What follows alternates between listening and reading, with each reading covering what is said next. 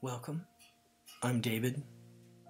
I experience a knowing from information received from energy, emotions, and spirit. I channel this information and share my practice with you. If you find these teachings helpful, please subscribe and join our community. Today, divine timing.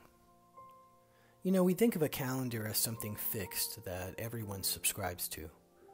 And yet, there are many calendars developed by many cultures. All calendars are based upon the sun or moon or both.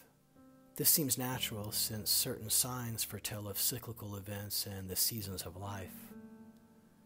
But we all, through our DNA, are aligned to a shared calendar, which is based upon an electromagnetic frequency.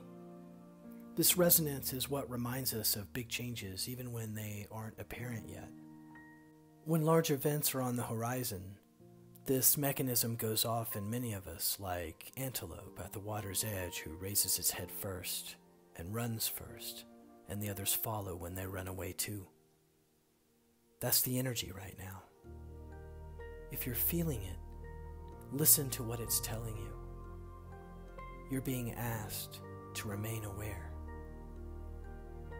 So go ahead and set your intentions now.